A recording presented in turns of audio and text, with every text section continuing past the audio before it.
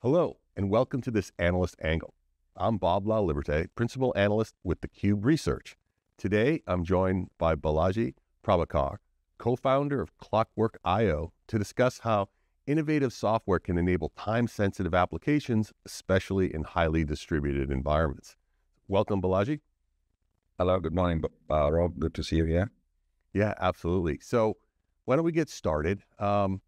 This technology really caught my eye when I was at Cisco Live earlier this year, and I thought it would be great to share with the CUBE research community. We've seen these modern IT and application environments become highly distributed. We see the applications hosted on, multiple private data centers, multiple public clouds, and even edge locations. And you never really know where the users are accessing these applications from as well. So I'm wondering, is this sort of the same overall environment that you're seeing as well? Yeah, I mean, this has been going on, let's say, since what would be Web 2.0 took off. Yeah. And with the advent of smartphones and applications being delivered to users using smartphones, and the rise of cloud computing itself, we've seen this combination of cloud computing and distributed applications delivered to the end users, basically driving pretty much most of the economic applications that we see, ranging from banking to entertainment to e-commerce especially. So yes, we've been seeing this same thing. And in fact, the whole world is now living in some form of cloud plus distributed applications. Yeah, absolutely. So to help our viewers out, maybe we could talk a little bit about the problem that you're looking to address, that Clockwork is looking to address with its solution. Yeah, so, for 50 years since the advent of the internet or packet switch networking more specifically, as well as distributed systems that get built on top of such packet switch networks, the design paradigm has driven that development is a clockless paradigm. So if you contrast to the circuit switched world or to centralized monolithic computing, the first thing that researchers did was to give up on accurate clock sync and to build these systems where agreements are achieved through sort of message passing algorithms and protocols. And that comes with a tremendous ability for scaling, which was the main reason that folks did this. And it does give up some of the performance, and that got accentuated over time as we've gone to more and more high-speed networks. The need for accurate timing to enable applications to obtain the best performance they can get has become more paramount. And of course, there are new time-sensitive applications, whether that's in financial trading or in gaming or even in recently, let's say, LLM networks. It's very useful to have, it's sometimes not just useful, it's a business imperative. And other times it's rather useful to have very accurate clocks. And that was the starting point for our research, which started at Stanford University, where I'm a professor, and now being commercialized at Clockwork. Got it. So the whole concept is that you're putting in a clock sync into these applications and enabling the applications to understand better the latencies and so forth, and overcome the latency, the jitter, things of that nature? Correct. If you have accurate clocks, you can measure more accurately the time it takes for a packet to go through a network. And if you can do that accurately just from the edge of the network without having to rely on the network switches and routers to give you that information of, you can actually measure congestion from the edge, then you can control that congestion and therefore run networks which previously were running at 60-70% load before latencies began to really get in the way of application performance. You can rid the networks of that problem, namely you can drive them at higher utilizations while maintaining very low latencies.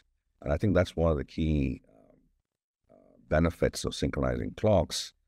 And by distributed clock synchronization without using, again, the network and making it scaled worldwide, it becomes very interesting now to try and look at the multi-cloud, hybrid cloud type deployments that customers have, those who use large-scale networks, and give them the performance that they can get, given the bandwidth that is connecting their different nodes, whether it's in the same data center or across data centers. Absolutely. So it's so fascinating technology. That's why I wanted to talk to you about it more in detail. Just out of curiosity though, where did the idea come from for you to put this together? Well, the initial thought was that if we could measure the time it takes for a packet to go through a network accurately, and then we know this for lots and lots of packets, then maybe we can reconstruct the time it takes for a packet to how long it's spent at a particular switch. That idea of reconstructing the delays inside a network from just observing the time when a packet went in to a time it came out, that entire thing of looking at just the edge information, reconstruct the innards, if you will, is called tomography, network tomography. The subject has been around since the mid-90s, and that's the starting point for what we wanted to do. And we had an algorithm that could do it, provided the clocks were synchronized. And then we found out in practice the clocks were not very well synchronized, and this led us to looking at ClockSync itself. Got it. Got it. No, that makes a lot of sense. And so really interesting technology, especially for organizations. You had mentioned a couple of the verticals that would be interested in this, certainly financial industry, gaming industry, things like that, where organizations or the users of them are super sensitive to any type of delay or latency that all that comes from. I'm wondering if you can maybe also just share with us who is actually using the technology today and provide a few examples of the benefit of deploying the technology into those environments. Sure. So some of the customers we have are from the financial trading industry. So for example, NASDAQ is in a few market participants, those who trade on financial exchanges. And the general idea in financial trading, electronic financial trading, and on the high frequency financial trading or algorithmic trading, all of this where machines look at market data coming out of the exchange, matching engines, and make decisions at very high speed and place orders in response to trends in the market data, in response to variations in price. Because multiple users are looking, multiple traders are looking at the same data, and they all choose to respond to trading opportunities, it is important to have a first come, first serve type service. So if you're a trader and I'm a trader, then if we both observe the same event to which we react, then if you place the trade ahead of me, then your trade should be executed ahead of me. That is simply fairness requirement. And this is no different than if you and I were contestants in Jeopardy and we both heard the question from the moderator, and then you press the buzzer first, you get to answer the question first. And so it's very simple fairness. Exactly that is true in gaming. Gamers are looking at a common scene in a multiplayer game, type environment. And if one gamer is reacting with their, handheld device to make a move, then, they should register at the game engine with that move earlier than somebody who reacted later. So that's one aspect of time sensitivity that shows up in network environments. Some of the other things are in databases. So databases, when they're distributed, want to have what's called a consistency guarantee, that the view of the truth in the data held by the different nodes of a database, the transaction, timestamps and accuracy are about as consistent as they can be made. And in order to do that as well, you need to have some sort of an accurate clock sync at the different nodes. So those are two examples that stand out. But underneath the hood, again, going back to this, if you had very accurate measurement of latency, you could really use network resources much better. That is the other, perhaps a bigger, more pervasive application of ClockSync. Got it. Yeah, no, I think that makes a lot of sense. I mean, certainly we all know from in the financial world, organizations are spending millions and millions of dollars if they can gain any type of an edge on lower latency and getting those trades in faster and so forth. So it sounds like that the software and the solution that you've created not only enables maybe faster throughput as well, greater throughput and at faster speeds, but also can be used to ensure fairness as well.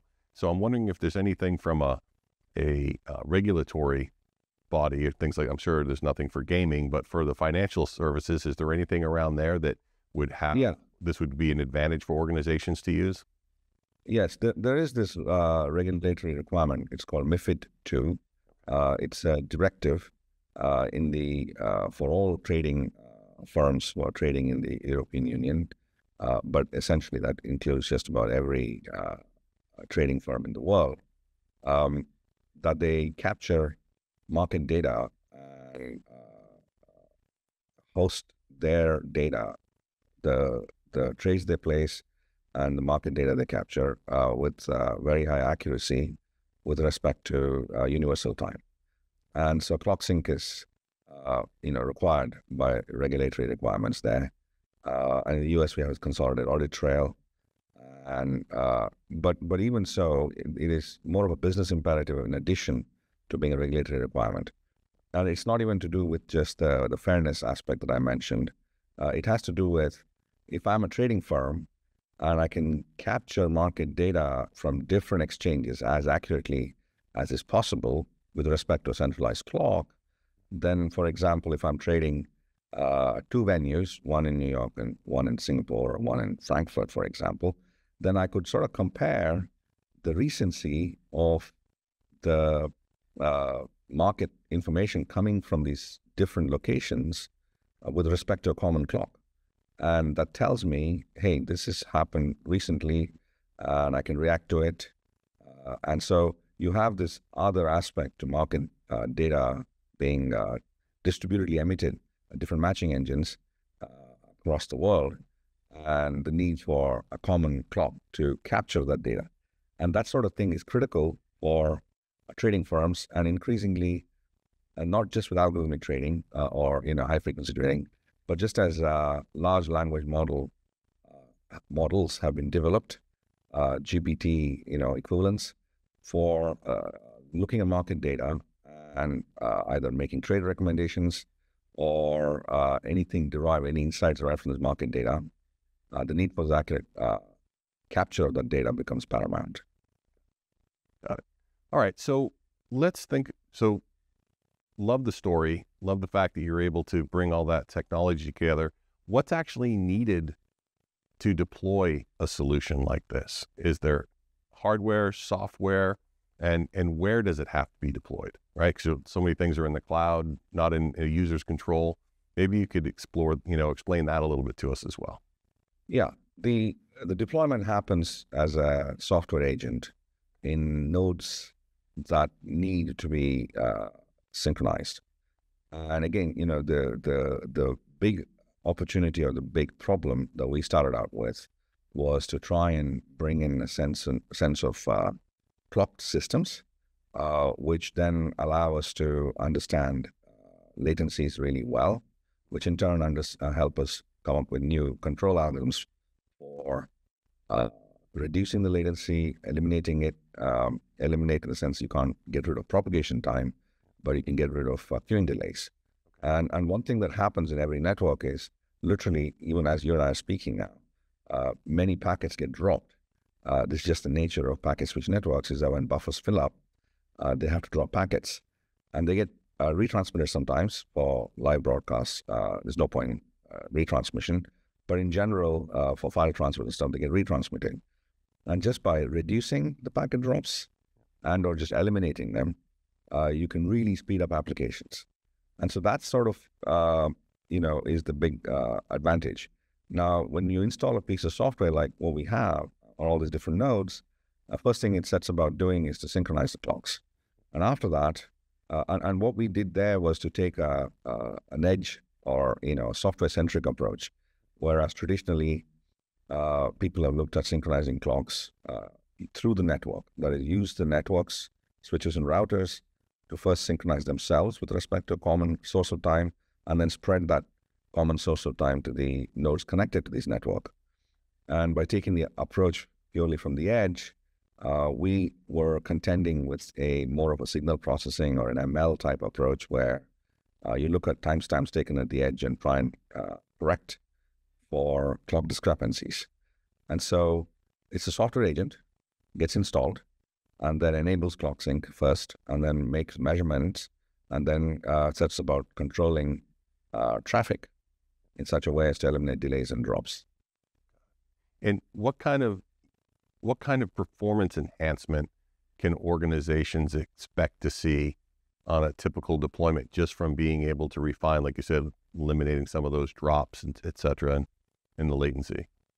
So many organizations think of some, real-time app like, Airbnb or Uber or any modern banking application. They all have a performance target that if a user makes a request, interacts with my system, that is, you press a button saying transfer the money in your mobile banking app, the expectation is that that'll be satisfied in no more than 250 milliseconds. Now, it's possible that when you're doing this interaction with the front-end servers or the front-end applications of your bank or any of the other e-commerce type sites that you're on, that they have back-end traffic like, file transfers, storage servers moving data, logs being written into databases, and those are big and bulky. And the competition between latency-sensitive user-facing application traffic competing on the same pipes with this more bandwidth-intensive background traffic. So what's called the east-west traffic in networking parlance versus the north-south traffic. North-south is latency-sensitive user-facing. East-west is an internal movement of data. And that competition on a common network usually means that the user-facing traffic gets hurt. Now, in terms of performance numbers, this 250 millisecond service level objective can get seriously violated. So we've seen P99 times the 99th percentile as high as a few seconds. And this leads to user abandonment. It is just a serious hit on the business for the companies in question. So they spend a fair amount of effort trying to get that down. And so that's one where users are there. Of course, there's consistency in databases, which is another key thing. Often, absent accurate clocks, the best consistency guarantees that databases have given over the years is what's called weak consistency. But if you have accurately synchronized clocks, you can do strong or what's called linearizability. So there, again, the accuracy really changes the game, and the mechanism for doing this is to have some sort of a distributed clock sync. So you can, on the other side, if you really want to have high latency guarantees being met, people have typically underrun their network. So if you want, let's say a bandwidth of X, you usually over-provision and have a bandwidth of at least 2 or 3X. And so you sort of said, I'll throw money at the problem so far, and now with more intelligent software and technology, you can save that, and that's saves a tremendous amount of cost. So this could be something like the work of 100 VMs could be done by 70 VMs, right? So you don't have to keep scaling to keep your performance well at an acceptably good level. Yeah, no, I think that makes a lot of sense. If you're able to, and we've seen this many times, right? How do you solve a problem? Well, you just buy more. Yeah. Even though that may not be the best, certainly not best for your wallet, and may not even improve the performance all that much. So it sounds like you've come up with a solution to enable a smarter, more effective, more efficient way to be able to look at that connectivity between these applications and ensure that you're getting the fastest performance, the least amount of congestion between those applications and the users or other nodes that are accessing them. Correct. And I think that's the key point here. That is, Historically, the guarantee that networks have made is what's been called best effort, which is basically, I'm not accountable for anything. I will try my best. And that's been good enough. And whenever we run into trouble, we've always, 10x or at least double the bandwidth. And so we've sort of paid our way out of this. And again, commoditization has made networking, network equipment and stuff cheaper. Yep. And, engineering efficiencies have kept us afloat. Now, it's getting to the point where there just isn't enough space in data centers. There isn't enough power in a lot of places, for example, in the LLM world. And there you really want to be going after all the bandwidth you can get. Absolutely. And I think the other interesting piece of this, so both the CUBE research and in conjunction with ZK research did some studies recently. And one of the data points came out that over 9 out of 10 organizations came back and said the network is much more important to us in achieving our business goals. So I think it's great that there's that recognition in these highly distributed environments that the network is going to be important for them to achieve their business goals.